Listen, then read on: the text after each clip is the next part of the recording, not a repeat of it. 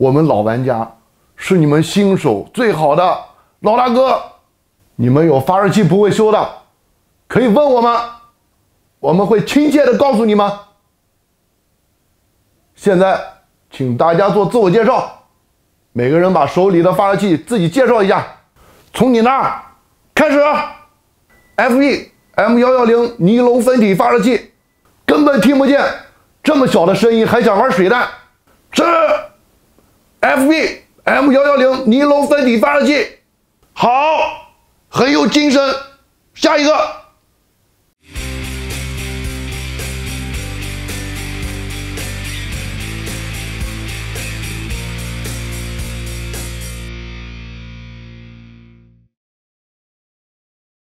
水弹的卫星发射出去啊，想要落地还真得是1年起步。FB 这支 M110，我记得去年就看到白膜了，愣是拖到今年8月份才看到成品，被 HB 工业抢了一个762 NATO AR 的首发。这套 M110的原型 M110 SASS 正是和之前的 MK11一样，基于使用7.62 NATO 弹药的 SR25改进而来啊。确切的说呢 ，M110正是从 MK11改进来的。那 FB 发布的这套 M110套件有单独机匣的版本啊，我拿到的这只是完整的发热器成品，但是并没有按照 M110的原型来复刻。厂家说呢是为了方便下场，所以装了一个标准的 AG 托芯，外观上看更像 M110的亲爹 SR25。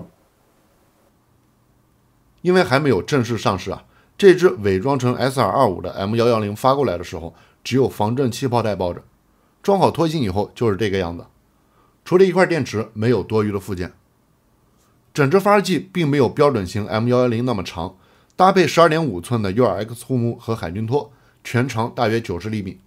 乍一看和556 AR 好像区别不是很大，但从上机匣的棱角、7.62 尺寸的弹匣和粗壮的枪管，很容易就能分辨出源自 SR25 的纯正血统。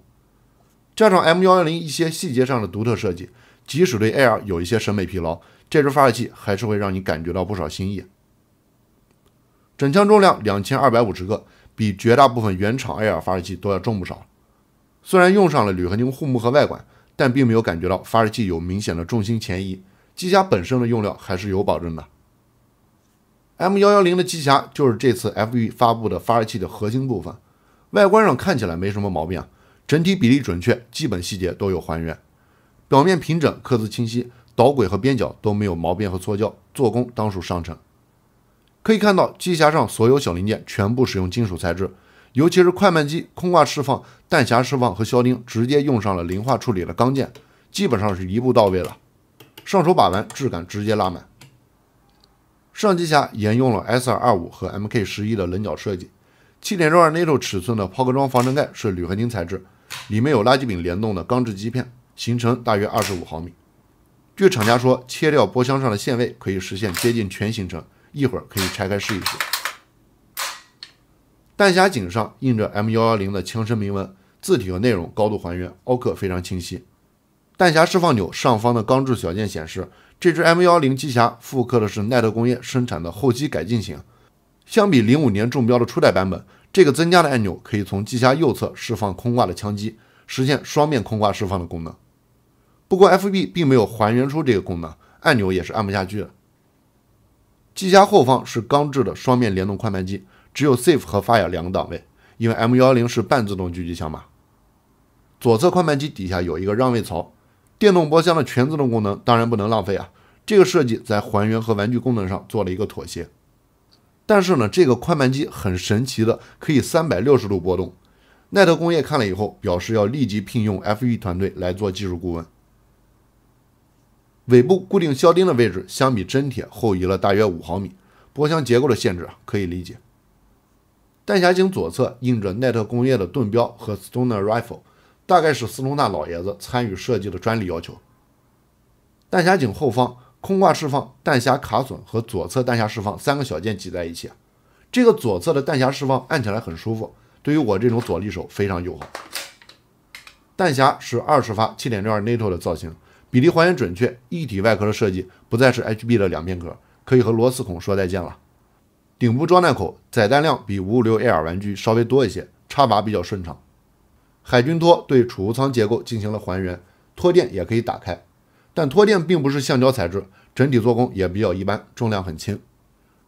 波箱采用小天宫插头，铝合金托芯的前端没有装盖子，电源线直接裸露了。还好我有一个富裕的背带环，自己装上。厂家告诉我，在大货里是会配上背带环的。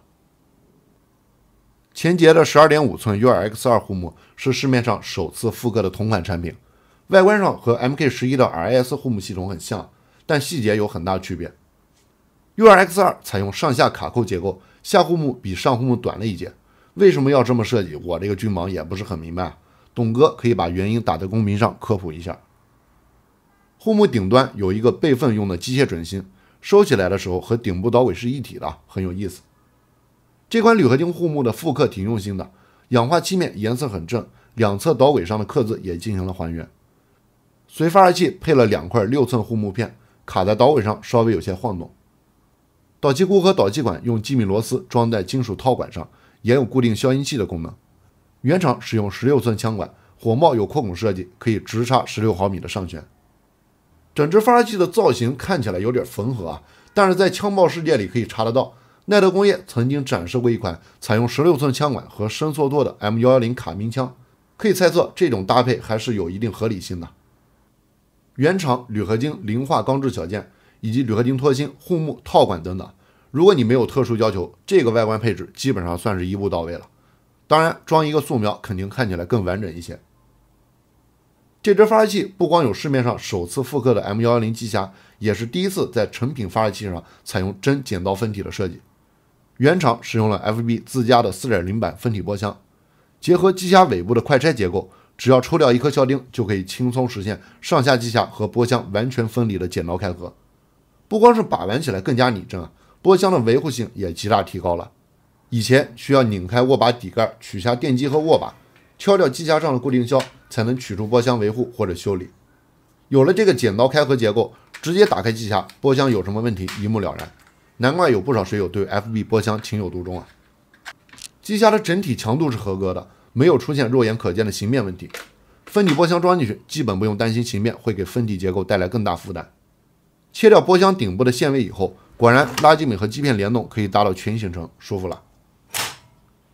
原厂搭配的 FB 4.0 波箱，目前主流的中高端配置，金属钢头、钢切天梯和开放式轴承一应俱全。压铸齿轮上套了有自润功能的铜套，进一步降低转动阻力。用料是没话说啊。实际使用当中用 7.4 伏电池，半自动比较稳定，但是在 11.1 伏电池下，半自动经常会出现双发暴走。电机性能挺强的，全自动射速22发每秒，连续激发2个弹匣，电机会有明显的发热现象。使用滴滴工坊乳白弹，原厂初速在78左右，性能绰绰有余了。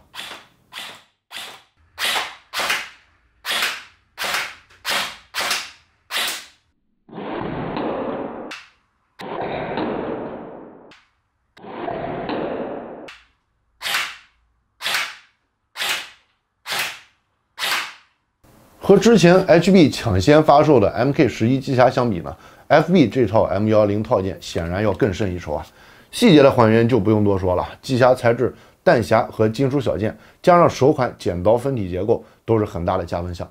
目前呢，这套机匣似乎只能适配自家的 FB 波箱。当然 ，FB 4.0 这只波箱目前的评价仍然褒贬不一啊。但可以肯定的是，这款分体波箱的潜力是很大的。正式发售的成品，机匣有基础版和高配版2个版本可以选择。我手上这款整枪用的就是高配版的机匣。原厂用料是没话说的，想要组装 SR25 或者 M110 的水友，我觉得现在就可以下手了。这只 M110 成品售价大概在1300左右。对于价格或者发热器本身有什么看法呢？可以在弹幕或者评论区留言讨论一下。想要了解更多发热器相关的信息，建议你立即扫码关注我的微信公众号，并且下载 SD- 水单论坛。最后，祝大家身体健康，再见。